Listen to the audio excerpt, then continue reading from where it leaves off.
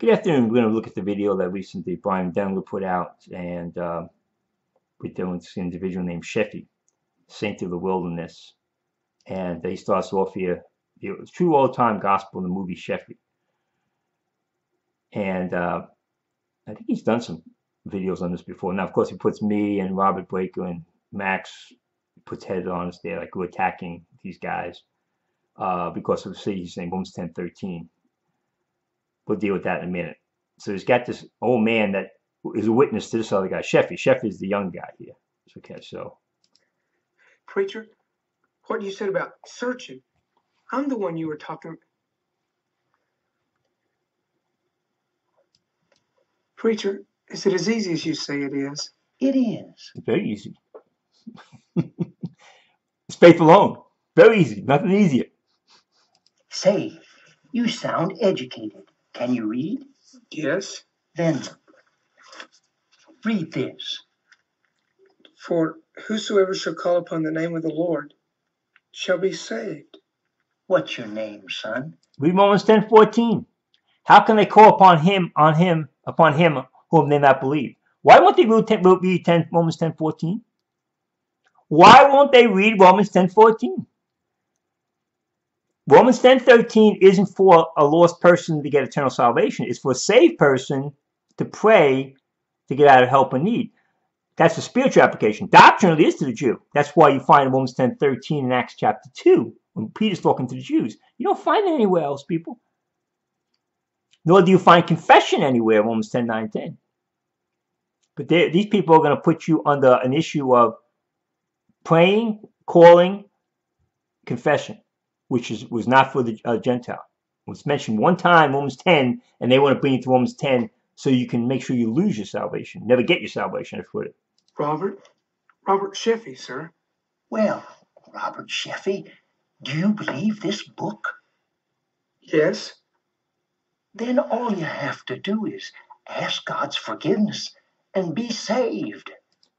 Ask God's forgiveness and be saved. Is that the gospel, people? Then he puts up a thing where he's got me and Max Bauer and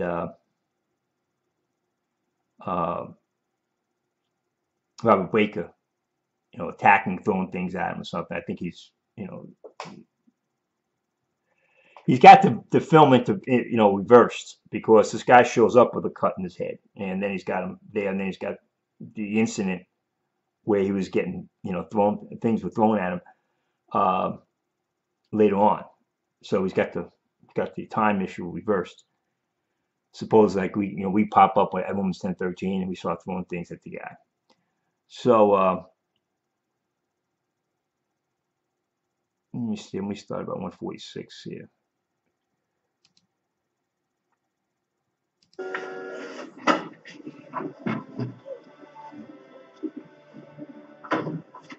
I'm on my glasses.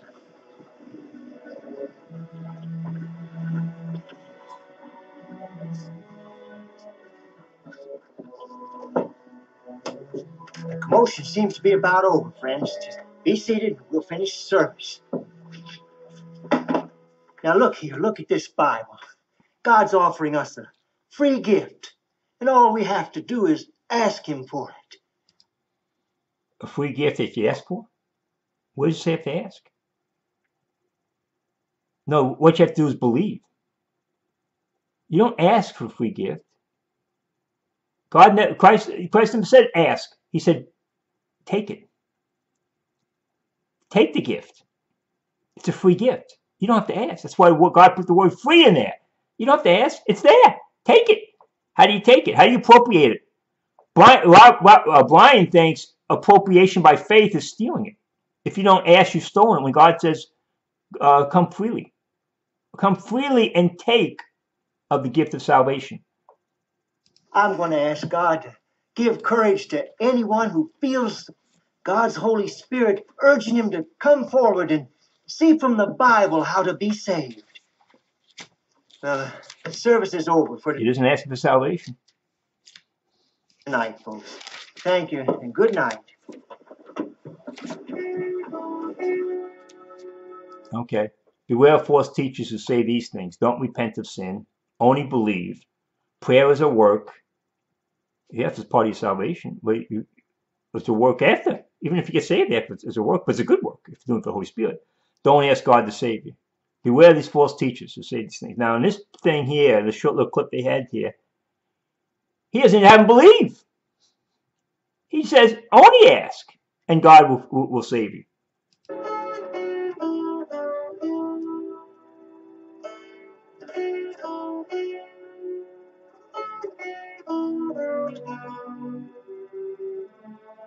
So now let's listen to the testimony of the man who played the moonshiner in the Sheffey movie.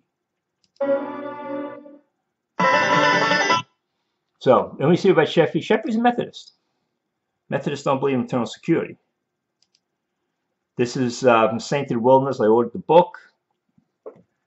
And the biography of Robert says Sheffey weaves the story of a unique and a true meaning of the word man. The details of his life entitle him to the mythical position he holds even today among the people of the part of the South where so many years ago he traveled the circuits of Virginia, West Virginia, and the fringes of other states as an itinerant preacher. Born in 1820, raised in Virginia, having spent part of his early youth in the home of a wealthy Presbyterian uncle and aunt, there was little in his early background to explain Robert Sheffey's call to the Methodist ministry. Okay. Bryan Denlinger is appealing to a Methodist for salvation. They don't believe in eternal security. His unusual conversion, well, that's supposed to be typical. Bryan is telling you something there that's supposed to be typical. So they say it's unusual. And against all odds, the eventual acceptance of his unorthodoxy by the hierarchy of his adopted church, and ultimately the adoration of an army of followers who came to believe him to be a divine, capital D. What? Here are documented his extraordinary gifts of exhortation, the depth of his caring about every single soul in the widespread territory road, on a brutally rigorous, self-imposed schedule, as well as the unexplainable psychic and prophetic talents that truly earned him the saint of the wilderness. So according to this thing, he had psychic and prophetic talents. That's what Bryan wants you to believe he has. That's what Bryan wants you to believe he has. And you don't get saved by asking God for forgiveness. You get saved by believing in the gospel. That's how you get saved. So I'll get the book. We'll look at it and look at the movie and get more details to see how this thing is. Let me see. Mr. Carver's book tells us in detail of this physically frail, yet incredibly strong man whose life spanned 82 years, not like John Wesley, and the demons with which he had to wrestle, his personal deprivations and sorrows and triumphs, the beauty of his love and all for all living things, and unshakability of his faith and prayer petitions. The Saint of Wilderness is an authentic, thoroughly researched life of a figure still revered, still talked about throughout the South and not rarely in other parts of the world.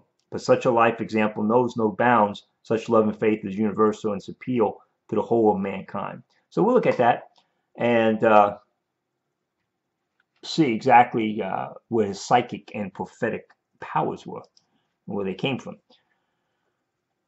Now, a lot of things the Methodist preachers had left to commend for. They're commendable circuit preachers. But none of them got saved by asking God for forgiveness. None of them. It's not the gospel. They got saved by believing the gospel. That's how you get saved. And Bryan can interpose and put funny little things up and Romans 10:13 and repent of your sins. That's Lordship salvation. That's his whole thing. Remember he says that? I'm not a Lordship salvationist. Repent of your sins put you in a Lordship salvation camp. Why? Because you're making an issue about how you're going to live afterward. That's the big fundamental issue here. Is the issue about what you're going to do about where you're going to spend eternity, or is the issue about, well, I want to change my life. I don't want, I want to get away from sin. I'm willing to turn from sin. You get convicted for sin as a sinner, but it's unbelievable. You can't do anything with your sin. They admit that. What practical thing is, I'm repentant of my sins, then you go and sin. Like you stop sinning? They admit that. You're going to stop sinning. Well, you want or you're willing. God puts the willingness in you after you get saved. God puts a new nature in you where you want to stop sinning, and the Holy Spirit's working on you to grow. But that comes after you're saved. So you're not required to have repentance of sins. It's meaningless. What you're doing is repent of your unbelief. You're changing your mind about your unbelief. So when you believe, and that's why we preach faith and not repentance, repentance is built into the faith. You've turned, you changed your mind, and you rejected all your dead works. Anything you thought could save you, you rejected them. And now you believe in the true gospel. And so that's what you're counting on for salvation. Not your own works. Not your religion. Anything else, anything you can do, you've rejected it. You say, I can't do it. And you freely take a water of salvation. Freely. He say, ask. God tells you, come take the water freely. He says, come freely, come freely. Come. This is a free gift. Take the water of salvation. He doesn't say ask. It's there. It's there to take it. How do you take it? How do you appropriate it? By faith. They want you to ask. Oh, please, Lord. Oh. He did the work away. He gave the gift's there. All you have to do is take it, appropriate it by faith. So I'm going to look at more about Sheffey. But the point is that that old man who gave that gospel, there's no gospel there. No gospel there. All you have to do is ask God to forgive you and you'll be saved. No, you won't. Oh, no, you won't. You can ask God now doomsday to forgive you. You will not be saved. The gospel is you have to believe. Faith alone means without works.